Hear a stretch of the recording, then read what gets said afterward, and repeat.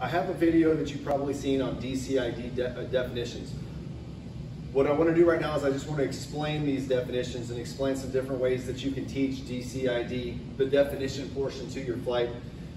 First and foremost, we need to understand that there is a lesson plan on DCID. It does not have all the verbiage for DCID in it. What it does have is it does have the definitions, which you need to have memorized verbatim. Dress, what is dress, what is cover, what is interval, what is difference. You need distance. You need to have that information memorized to where you can spit it out. Just like verbiage for any other lesson, you need to have that memorized. However, the verbiage for going around the flights, that's all that is a handout that you're going to get prior to going into MTIS.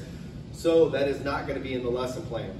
What is going to be in the lesson plan as well is what classes we have to teach DCID with. So we need to understand that if we're teaching forward march flight hold, to the rear, left flank, or right flank for evaluation, you will always teach DCID with that.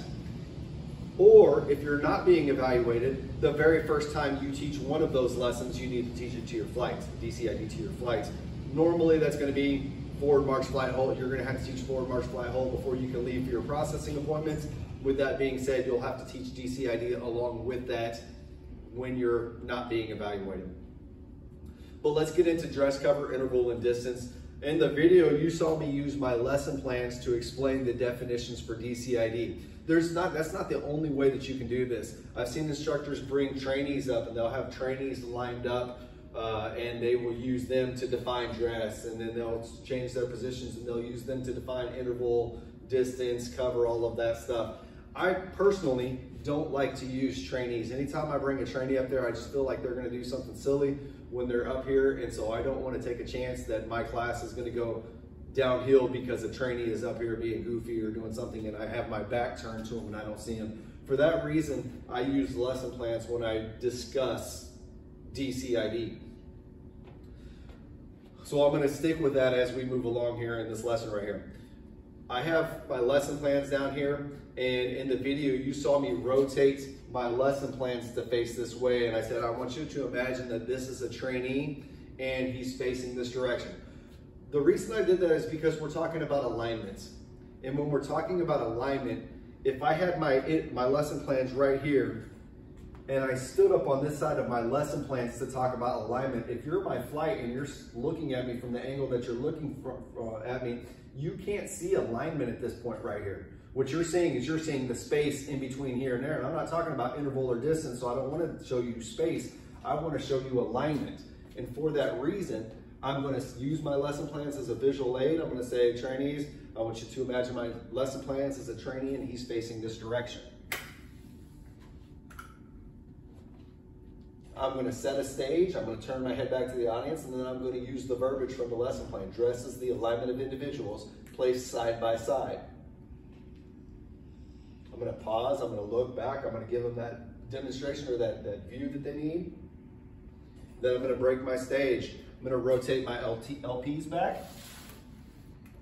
And then I'm going to talk about cover. I'm going to say, hey, I want you to imagine my trainees right here is now facing you. Once again, if we're talking about alignment, because that's what cover is referring to, is alignment once again, I can't show cover from this angle right here because you're seeing space at that point. You're seeing alignment at this point. So I'm going to stand in the exact same spot. All I did was turn 90 degrees to right, set my stage once again. I'm going to say cover is the alignment of individuals placed one behind another. If I wanted to at this point, I could personalize a little bit. I could say something along the lines of, it's like playing hide and seek. We have to be hidden behind the trainee in front of us. I could show an example of what not being covered down looks like, and then fix it by showing what cover is like, if I wanted to personalize a little bit. If I was using trainees to do this, I would need to arrange them in a way for dress that my trainees out here in the audience could see my trainees lined up, and then rotate them again to show cover. The next thing that we're going to talk about is interval. Interval, once again, is spacing. It's the spacing in between individuals placed side by side. I've seen instructors show this wrong a lot, and what they'll do is they'll come up to this side of their lesson plan and they'll talk about it, and then when they get to the dress right dress where I have to show my spacing, they have to put the wrong arm up, which now we're showing training something wrong. For that reason, remember, I was here for dress, here for cover. Now for my last two, I can simply move up to the right side of my lesson plans as I'm seeing them, or the left side of the lesson plan as my audience is viewing it.